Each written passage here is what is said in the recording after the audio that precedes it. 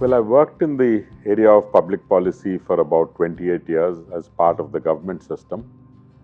The initial years were spent more on implementing public policies and later years as formulating public policies.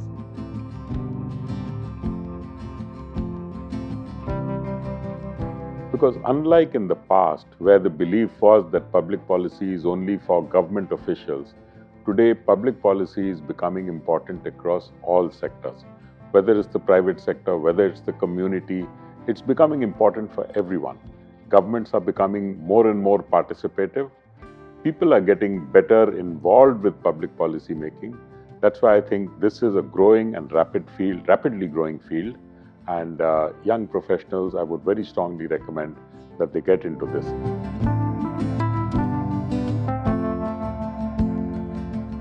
See, urban policy is extremely important. Today, cities are going to be by far the most important areas in any country, not just India, but in any country.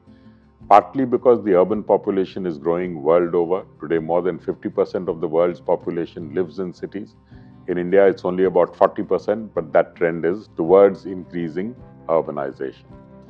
Cities will also be extremely important because this is where the economic development will take place. A large share of the economic growth will happen in cities.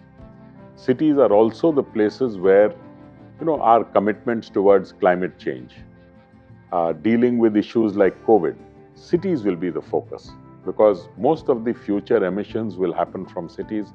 How do we plan cities? How do we develop cities in a manner that is green and sustainable? This is going to be attracting the attention of all policymakers.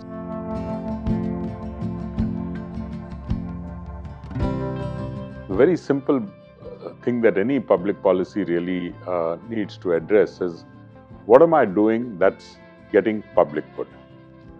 Public policy is not about making profits. Public policy is, how do I do the best for the people?